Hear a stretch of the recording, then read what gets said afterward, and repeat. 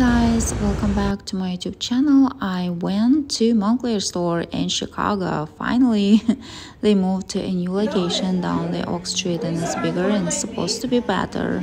Women's clothing are on the first floor. I didn't check the second floor. To be honest, I wasn't impressed. I would say that major department stores have much wider selection of Moncler items. This is cute, looks like Chanel. This windbreaker is super cute, as well as the new season lightweight jacket. This one is nice, and of course I tried fur jackets as well. Actually, they are sending all fur jackets away because of fur-free policy. I don't know if I should get a jacket with a real fur before it's gone for good.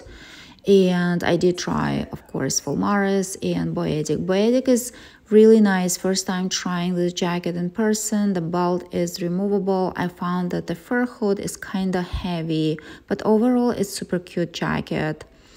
Also, the essay suggested to try Cupidone. It's very similar, only longer with much better belt hardware and lighter fur hood. The fabric is more luxurious and probably more difficult to clean.